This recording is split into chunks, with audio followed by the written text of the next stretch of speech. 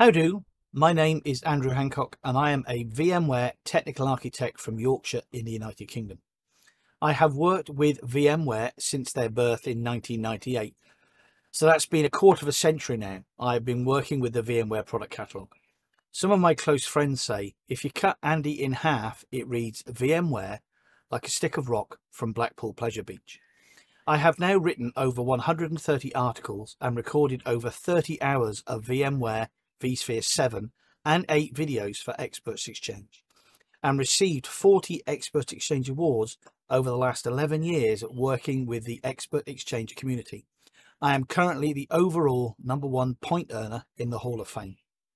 I am honoured to have been accepted into the VMware vExpert program since 2011, and I'm currently a VMware vExpert Pro for the last 4 years. How do, and welcome back to another Hancock's VMware half hour.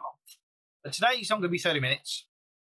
I'm going to do some 5-minute shorties because I wanted to show you a couple of things related to an article I actually wrote about creating a VMware vSphere distributed switch VDS. So I'll put this article video that I did for Experts Exchange in the description of this one. This was going to be no more than 5 minutes, but I wanted to quickly show you how to export back up the configuration of our VDS.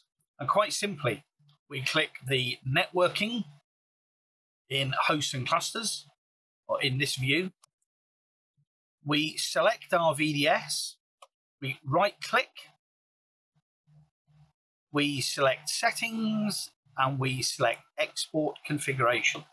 Give it a description, VDS for E Lab, and I'll give it a date, 5th of August, 2023, followed by OK.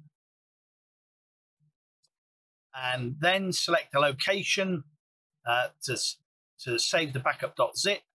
So I'm going to save it on my desktop in the Experts Exchange folder. I'm going to put it in my backups. I'm going to click save. There we go. That's it.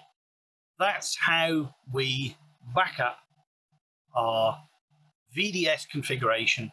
So should the need occur where if we have to restore vCenter server from scratch, we can restore our VDS configuration. If I just right click there, do settings again, and I can click restore. Okay, so I told you this was going to be a quick shorty.